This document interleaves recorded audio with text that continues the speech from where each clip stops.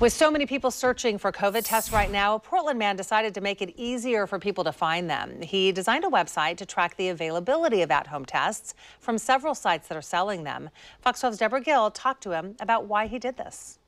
Not everyone can or wants to drive to their nearest pharmacy to search for an at-home COVID test and then hope they are in stock. I think it's nice for people just to know that there's a spot they can go and find a test that they can get shipped to them. Scott Krager just launched a new website Wednesday night. It tracks 17 tests and refreshes every 60 seconds from multiple online retailers, including Amazon, Walmart, Walgreens, and Rite Aid. It shows if the tests are in stock and the price. I'm just kind of lazy a lot of times. I don't want to have 20 browsers open. And so I built the software to basically, let the robots do all the refreshing for me. The Northwest native graduated from Clackamas High School, worked as an EMT, and volunteered with a Multnomah County mobile vaccination team.